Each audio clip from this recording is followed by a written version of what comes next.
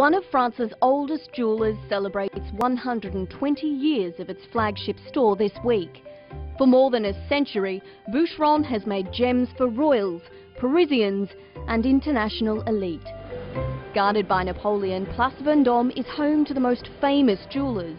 Chanel, Cartier, Van Cleef & Arpels all have their flagship stores around the square.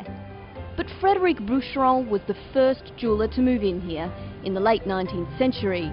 He chose this very special corner where the light was the most powerful for his creations to sparkle.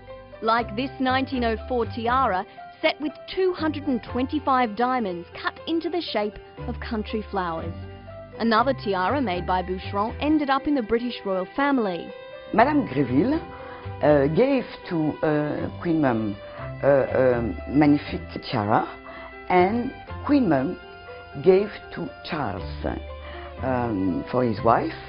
The most extravagant order came from Maharaja Patiala in the 1920s, who arrived with boxes full of precious stones to create a collection worth $140 million today.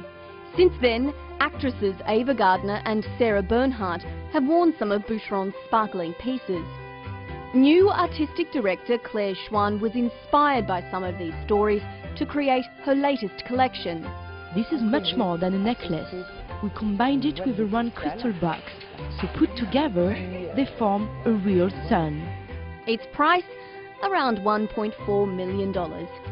Boucheron is committed to staying exclusive and has teamed up with a Japanese artist to celebrate this milestone anniversary. Jessica Howard, Bloomberg.